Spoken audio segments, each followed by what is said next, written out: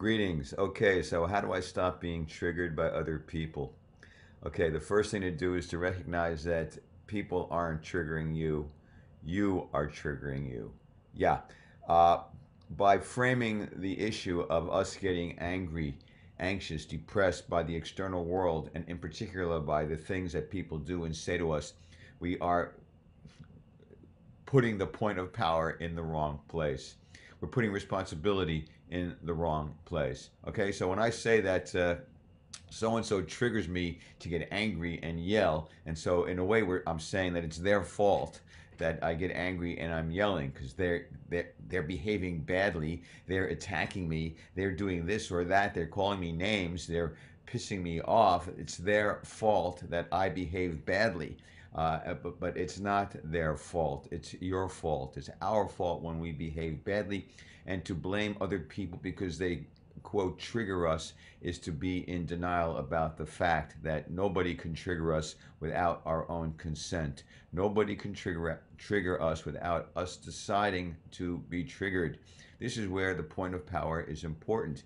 We are in charge of our destiny. We are in charge of our emotions. We are in charge of our mind.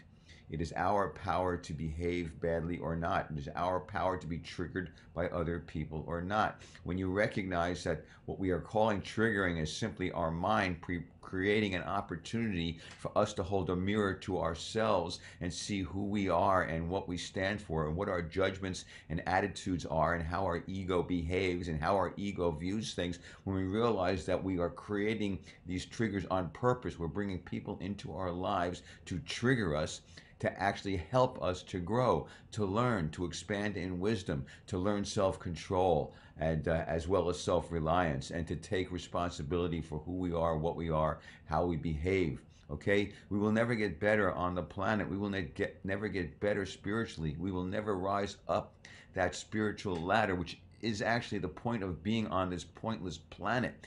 It's to gain insight and wisdom and spiritual growth, to move towards acceptance and love and forgiveness and compassion and generosity and service to others. So every person out there who's triggering us is actually a spiritual friend trying to help us wake up, truly wake up to the truth of how it's best for us to behave. Okay, so when somebody triggers us, just recognize, okay, what's going on? Why am I reacting to this? Okay, usually it's because our ego has been offended, or we don't like, we want to be in control, or we feel we're misunderstood, or we feel that life isn't fair. But ultimately, it's all in our mind. Okay, we can choose to see things differently. We can choose to not judge everything in a negative way. We can choose to see really the good and the love in everyone, even those who are triggering us.